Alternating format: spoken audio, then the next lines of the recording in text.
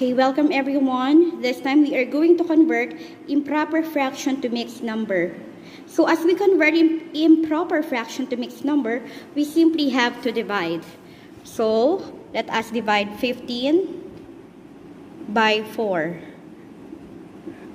Now how many sets of 4 are there in 15? We have 3 sets of 4. So we have to multiply this time. 3 times 4, we have 12. Then 15 minus 12 is 3. So the mixed number form, this will become the whole number.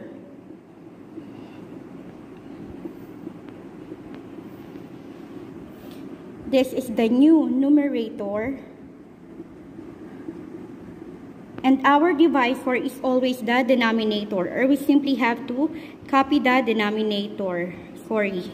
So we now have 3 and 3/4. Okay.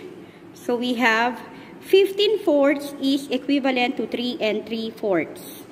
Okay. So let's proceed to the next number. We have 17/2. We are going to follow the same procedure.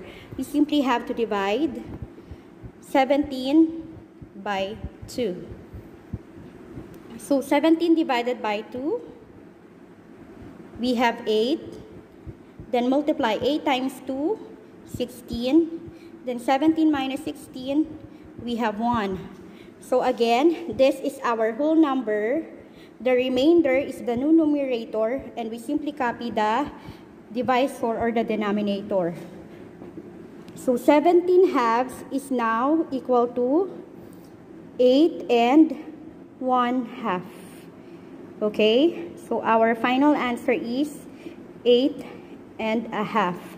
Thank you.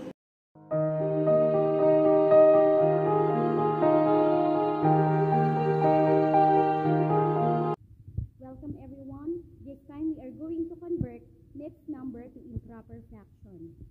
Okay, using math. Okay, well, M stands for multiply, A stands for add, and D stands for denominator. We simply have to copy the given denominator. So let's do it.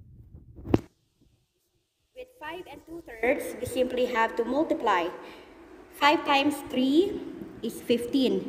So 15 plus, now this time add. 15 plus 2 is 17. Our new numerator is 17. And we simply have to copy the denominator, which is 3. So the answer is 17/3. Okay, another example, we have 7 and 1/4. So first, we say we multiply. 7 times 4 is 28. Next is to add. 28 plus 1, we have 29. Our new numerator is 29. Over, we simply copy the denominator 4.